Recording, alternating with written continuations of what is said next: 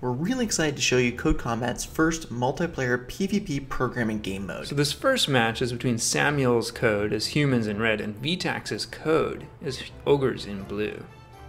So let's see what happens here. Samuel's code is very defensive, but VTAX is just leaping in there aggressively. So VTAX's targeting code is focusing on the archers, and he kills those right away. Theron's using the Terrify and Warcry abilities to muster his troops. But VTAX just jumps and stomps, scatters Samuel's troops, and it looks like it's over. So let's go back and check out what happened. So right around here, looks like this is where the turning point occurs.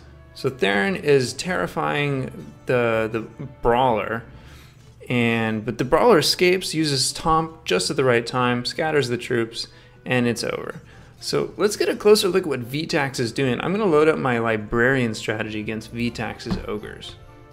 So here's the code that I wrote for my librarian on the right versus VTAX's ogre code. Well, his code is written to target archers and librarians. My code takes advantage of that and commands my minions to go straight for the enemy base. Well, my librarian uses a for loop over all the enemies looking for this type equals brawler.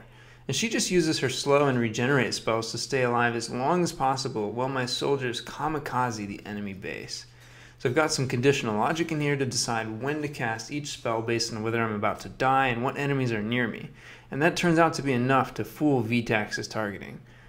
So if you want to try your hand at coding up some strategies, try the new Dungeon Arena map, and I'll see you on the ladders.